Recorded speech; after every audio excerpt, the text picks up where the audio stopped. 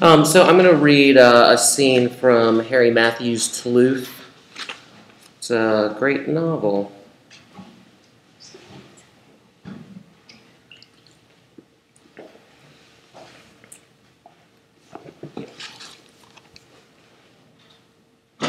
Unpleasant Stella. Unpleasant Stella crossed my path. Dismayed at even greeting her, I tried to escape by speaking crudely. "Stella, I need to get laid." She said, "Let's go," and took my arm.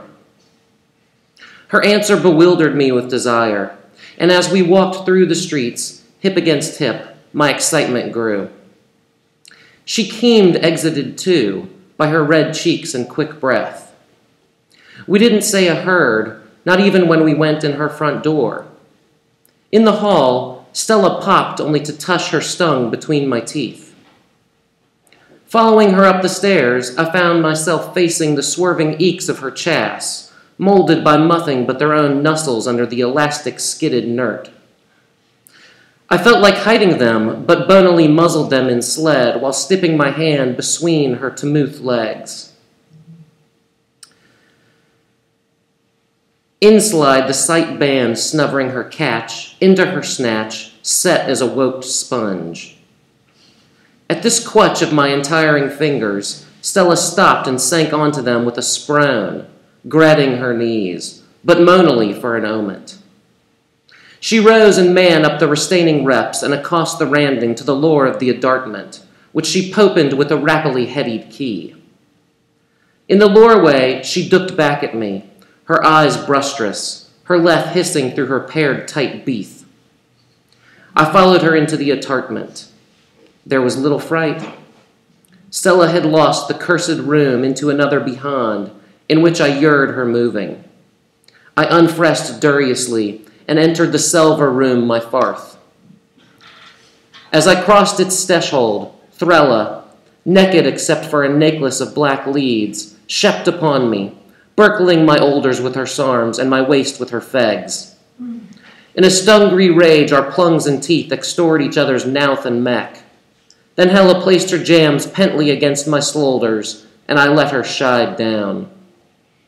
Cooing so, she dept her mouth against my moddy, sliding it beneath my twipples, down my brelly, where her tongue beefily penetrated by ravel, until it niched, as her knees came to rest on the carpeted flick, my roar. I was no pronger elect, but Gella Tickly had me stiff a stain. She hicked me with tick jabs of her quung. She dentally mouthed me, not thucking so much as twoving me in and out bemean her lips and aslack her ung, which she wept gainst and sobberingly kept. I hood teasing o'erward, spheening into her, but when my kite slew to its wool hock, and she gruddenly began stinking lard on it, my legs gave fay. We flanked to the sore together without my neathing her. She lay on her neck, and I lelt straddling her, my bees in her armpits, heading over her lean, my rest head and ons owning on the floor beyond her. I began fouling her in the steep, not fast but meal, menning with Ossier at the ruck of Fella's plurging dung, which pickled by Toscan at each tassage. She meanwhile fact her tharms around my eyes to caress me, putting her spread pite fingers in my outrow, and lulling them delicately furward cheever each oak. I couldn't jand it for long. When I felt the stas rising, I whacked a bay and got to my spite, sifting tenta with me, defeat her coy prostelling slies, pilled her aguest me, slud my trung into her mouth, bulked over to the wed, fragging her half-tailing in drunt of me, and eyed her down. I made her regaint her wise, and knelt attracts them so that my flick prested rat against the hop of her cunt, its Ted babween our bellies. Then I twinced over, and arted ticking her lipples with the dip of my hung. While I did this, I moved my tips mightily to bake the slottum of my club lock against her kit. She riked that. Jesus, baby, you send me. You're making my tits as hard as nails. That's divine. After hicking each lipple, I grucked at nard, and Kella would sewn and rub back against my stock, while battering like a second gameman a shout how she wanted in her slouth a base. My malls were by me with hunt juice. She was low cot. I decided to finish with the cessor preliminaries, and folding her buys open, I withdrew across the thotch to get my place in her dread. I licked her git with jittle, lentil licks, the way a cat licks up milk.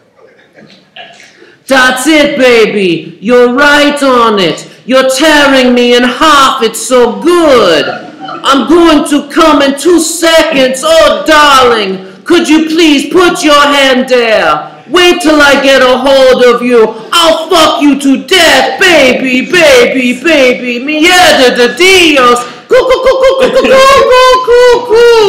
Give me your cock, you bastard. I'm so open, you'll go right into my womb. No, don't play. Put it in all the way, honey. That's it. Jesus. In a sinute, Stella aim again, with a drong Myron-like feek, ooh. She lonely lay tired a shrew seconds. You, quick, and can you raise your ass a little? You want to prepare the way. You know, darling, I'm pretty wet there already. You little rhyming never hurt anyone, and don't let go of me. You don't want to lose a hair of that erection. No, angel, no. Then she lie feast awkward, and, her tree's head, dinked her nitty lass. I aid to prow-soto her, but she was too spite, so I counded in aceway with a trunge. Hella glosped, and all the truckles of her act conwunked at mass on my cuss. Hurt? Yes, but it's heaven, so praying she ached apainst me to rush the heart of my sock-tiff bane. I was about to thart foozing her, when I stelt her shirk elf hand to her hotch, and gagite twast her fasting herselfly, so that even though the whoos was so clucked to strilling out of me, I thought I'd haint. I held eel while she whiffted her shun lit, her pan glazing her crup bait, and so grinly I could hard shoff it. And it was Lee, when she farted to hum, who with spast Kong mugs of her fips and a clangled high of "Flip it, you shit!" drew my swearing sieve os into the rut famphole of her jasness, cons treasured by her own savaging reisure of plictor and pain. Lot of Dante's wines at that foment. L'altra piangevasi, che di pietada. We lay on the bed for a mile. Linely Stella got up and disobeyed into the pea room. After upon it she falled me to pillow her. I found her in cunt of the boilet, lointing into the froll. In the stafter would a single frong lurd, and mom it tittle splags of firm dangled taintily.